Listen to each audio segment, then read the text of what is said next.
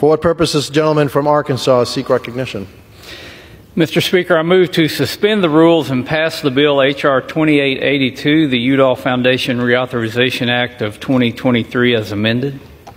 The clerk will report the title of the bill. H.R. 2882, a bill to reauthorize the Morris K. Udall and Stewart L. Udall Trust Fund and for other purposes. Pursuant to the rule, the gentleman from Arkansas, Mr. Westerman, and the gentlewoman from Michigan, Mrs. Dingle, each will control 20 minutes. The chair recognizes the gentleman from Arkansas. Mr. Speaker, I ask unanimous consent that all members have 5 legislative days to revise and extend their remarks and to include extraneous material on H.R. 2882, the bill now under consideration. Without objection. I yield myself such time as I may consume. Mr. Speaker, H.R. 2882, the Udall Foundation Reauthorization Act, as amended, would reauthorize the Morris K. Udall and Stewart L. Udall Foundation through 2028. Congress passed the Morris K. Udall Scholarship and Excellence in National Environmental Policy Foundation Act in 1992, intending to provide scholarships and internship opportunities for Native Americans. This program continues today and brings Native American students into the halls of government, providing opportunities for them to pursue public policy and work on issues that directly address their own experiences. In 1998, Congress broadened the scope of the Udall Foundation and created the United States Institute for Environmental Conflict Resolution. In 2009, Congress amended the act to add former Secretary of the Interior Stewart Udall's name to the foundation. The Udall Foundation was last reauthorized in 2019. In that reauthorization, Congress renamed the United States Institute to the John S. McCain III National Center for Environmental Conflict Resolution. The Udall Foundation currently supports several programs that encourage research and study related to the environment, American Indian and Alaska Native health care issues, and tribal public policy concerns. H.R. 2882 reauthorizes the Udall Foundation through 2028. This reauthorization maintains currently authorized appropriations and has been amended to make interest income from the trust fund subject to appropriations. The bill also requires the Department of the Interior's Office of the Inspector General complete an audit of the Udall Foundation within 4 years of passage. Past audits highlighted areas where the foundation was then able to strengthen processes within the foundation. I thank the gentleman from Arizona, Mr. Ciscomani, for his work on this bill, and I encourage adoption of the legislation, and I reserve the balance of my time. The gentleman from Arkansas reserves. The gentlewoman from Michigan is recognized. Mr. Speaker, I yield myself as much time as I may consume. The gentlewoman is recognized. Thank you, Mr. Speaker. I rise in support of H.R. 2882. This bill will reauthorize the Morris K. Udall and Stewart L. Udall Trust Fund.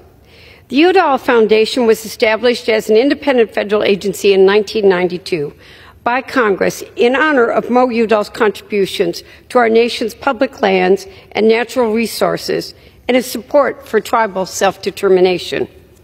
In 2009, Congress honored Stewart Udall in the name of the foundation alongside his brother. The Udall Foundation's impact is monumental in supporting the next generation of environmental and tribal policy leaders. From the John S. McCain National Center for Environmental Conflict Resolution to the Native Nations Institute for Leadership, Management, and Policy, the Foundation serves a critical role in shaping public policy. In addition, the Foundation supports several educational programs, such as the Parks and Focus Program, fellowships, scholarships, and congressional internships. H.R. 2882 will ensure the Foundation remains an essential partner in tribal and environmental education. I urge my colleagues to vote yes on this legislation, and I reserve the balance of my time. The gentleman reserves. The gentleman from Arkansas is recognized. And Mr. Speaker, once again, this is important legislation to reauthorize the Udall Foundation to continue supporting Native American congressional interns, as well as the research and study that goes along with that. And it also, as I mentioned earlier, works with Native Alaskan health care issues and tribal public policy issues. This is a very important piece of legislation, and I reserve the balance of my time. The gentleman reserves. The gentleman from Michigan is recognized. Mr. Speaker, I have no further requests for this time. We are prepared to close. The gentleman from Arkansas is recognized. Mr. Speaker, I yield 3 minutes to the gentleman from Arizona, Mr. Siscomani, the sponsor of the bill. The gentleman from Arizona is recognized. Thank you, Mr. Speaker, and thank you, Mr. Westerman, my good friend, for yielding me the time to speak in support of my bill, H.R. 2882, the Udall Foundation Reauthorization Act of 2023. The Udall Foundation is a nonpartisan agency established by Congress in 1992, committed to the values of civility, integrity, and consensus, which are emblematic of how Mo Udall approached his 30 years of public service in this House. Emblematic of how Mo Udall approached the 30 years in this House. Since its creation, the Udall Foundation has done incredible work. They have awarded over 1,800 undergraduate scholarships to students pursuing careers in environmental public policy, tribal public policy, or Native healthcare. They have placed over 300 Native American and Alaska Native students in summer internships on Capitol Hill and with federal agencies. And they have conducted over 800 environmental collaboration and conflict resolution assessments, facilitated processes and trainings across all 50 states.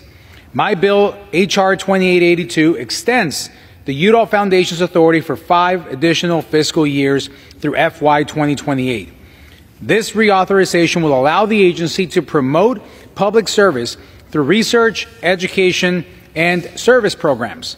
Moreover, they will continue to foster leadership, education, collaboration, and conflict resolution in the areas of environment, public lands, native nations, and natural resources. I urge my colleagues to vote in favor of this common sense bipartisan legislation. And with that, I yield my time. Mr. Speaker, I again thank the gentleman from Arizona for sponsoring this important legislation. I am prepared to close, and I'll just say I urge adoption of the bill and yield back the balance of my time. Gentleman yields. Gentlewoman from Michigan is recognized. Mr. Speaker, I urge my colleagues to support the legislation, and I yield back the balance of my time. The gentlewoman yields back. The question: will the House suspend the rules and pass the bill H.R. 2882? Those in favor, ended. Those in favor say aye. Those opposed say no. In the opinion of the chair, 2/3 being in the affirmative. The yeas and nays are requested. All those in favor of taking this vote by the yeas and nays will rise and remain standing until counted. Sufficient number having risen, the yeas and nays are ordered. Pursuant to Clause 8 of Rule 20, further proceedings on this question will be postponed.